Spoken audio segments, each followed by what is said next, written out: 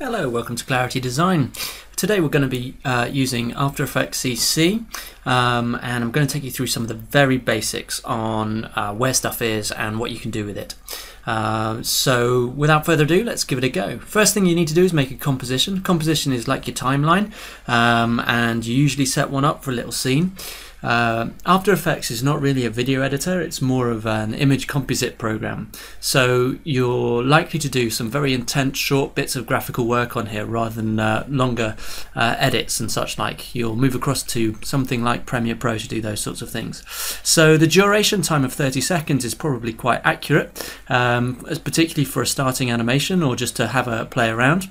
You'll notice that it says HDTV 24 on mine. You've probably got 29.7 as default. It will open up with the last one you used, so this is the last one that I used. HD is good for mucking around.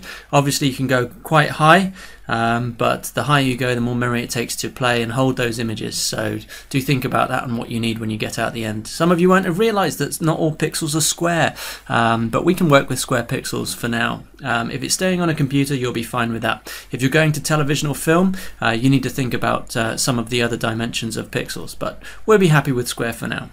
So the duration 30, colour of background is black, that's always good to start, and we'll leave it at that. Click OK. Now we've got a composition. That's the first thing that's over in my project panel. A composition, it's an actual object. And when we go to File Save, we're saving this composition, and anything else that's in here is actually linked. So if I want to add something to this, the easiest way is to double click, but we can also import from the File menu as well. So if we double click, that will open up. And you can see I've got a sample video here, just the Windows sample video, and I can click on that and it says import as, and we can import it as footage. If I had an image sequence, it would give me some other options here. If I had a Photoshop file, it would also give me some other options as I import it. We'll have a look at that in another video. For now, I'm just going to import this footage. Import. Now you can see that my composition has got wildlife here. Now that import, all it's done is it's linked to wherever that file is. So if I take this composition and I save it and then I put it on a cloud somewhere and I don't take that with it, then the link between this composition and this will change. And that means that the next time it tries to look for it, it won't be able to find it. And I'm going to have to relink it, import it again and relink it to the work. Now that's possible. It's not very difficult to do, but it's a bit of a time waster. So the first thing you probably want to do is make a folder in Windows or in Mac. Make a folder, and inside that folder you want to make your composition, save it there, and then you want to put all of your resources into that same folder, and that way the links will never change. You upload the whole folder to your cloud or to your into your USB drive, and you download them all again, and that way all the links stay the same. Now if you get a lot of stuff here, you can add folders inside this window so that you can start to organize it. At the moment we don't need to worry about it. So that's our project panel, that's where we hold all of our resources. At the moment we just have one. And down here we've got our timeline. You can see it shows all of the 30 seconds. We can do less than that if we want, down at the scroll bar at the bottom, or we can do the whole thing. So that's how to change that. We can drag this down into here and let go, and that will make the first layer. There it is, off it goes.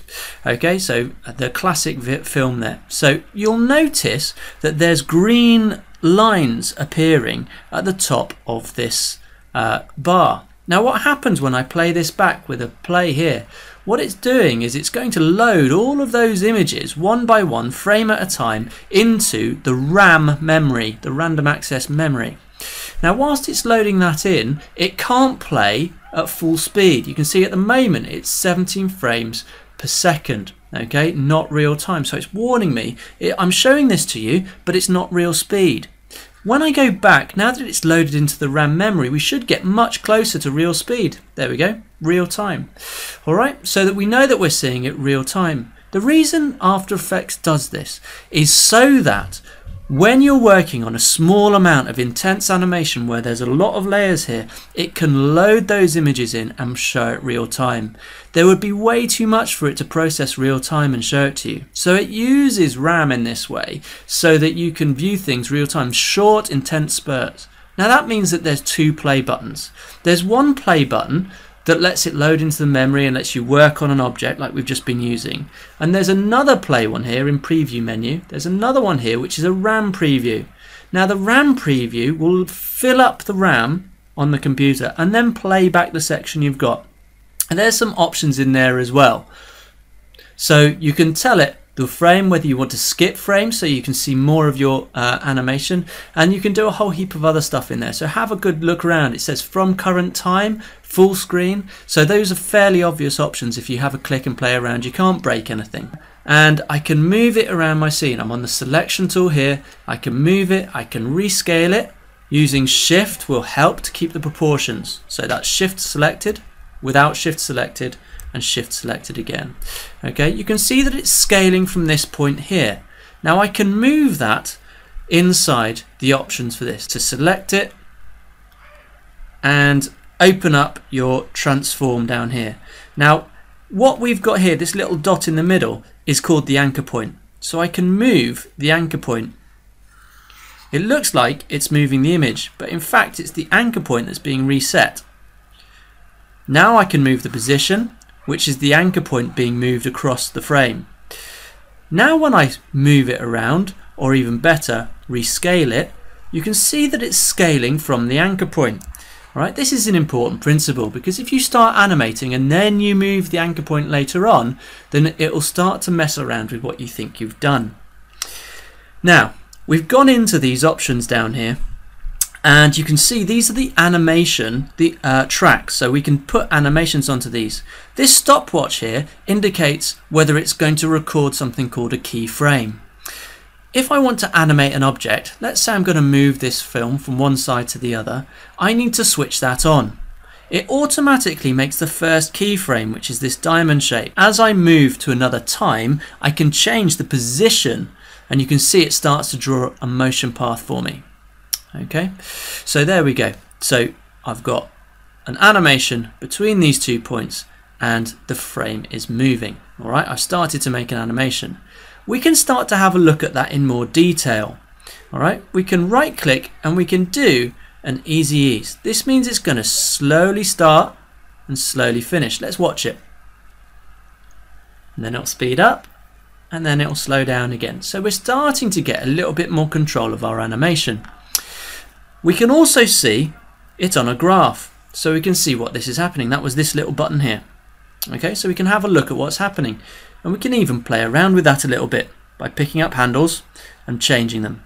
All right, so we can play around with what we want in this scene. There's loads of options down here you can play around with. If you get stuck or you find that you've made a mistake and you want to clear it out, it's very easy to sort out. Simply select this again. That'll wipe all of the animation information. It will keep it where it was in the position of the frame that you were on.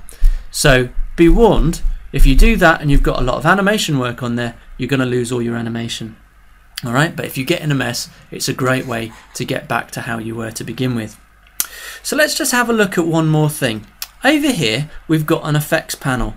Now this is really nice. You can see these effects up here as well, and also some of them in the layers, so you can have a look at how you play around with layers. But inside here we can type different elements that we might want. So you can see light layer markers here, light leaks random, so we can start to apply stuff to our scene, and you can see that that's randomly happening there. As soon as I applied that, we had loads of more options that are animation based all up here. All of these with the stopwatches, they can be recorded. Okay, so we can have loads of fun with applying effects and different samples to video footage or to layers. Let's just have a look at one more layer. Okay, so if I want to add something new, I can go to Layer New. Notice the shortcuts that are listed up here. It's always good to start to learn the shortcuts. That's one way of making a new layer. Another way is to right click on the work area and go to New, and in this case we'll go to Text. Text. Now that puts the cursor in the middle of the screen ready to type. There's my text set up with some options down here. So let's see if we can find it. Character. Let's pull that out. There we go. So over here I've got the ability to change everything that I want to about this text, including giving it an outline. Okay, that's what the black line that you've got at the moment. If I want to change the size of it, let's move back into the selection tool and we will drag that out a little bit. There we go. Okay, I now have a text layer. The text layer is on top of the wildlife layer. If I want to change that back, I can put it underneath. Okay, just drag it, click on it, drag it up and change it. Okay, if I want to then animate it, just as before, I can click on this arrow and I can go into here and I can start finding the bits I want to animate. Sometimes it's easier to know a shortcut. If I want to change the position of it, I'm going to press P. And P with that layer selected means it's going to just show me the position slider. If I had more than one selected and I press P, it will show me all of them. And when I change one, it will change both.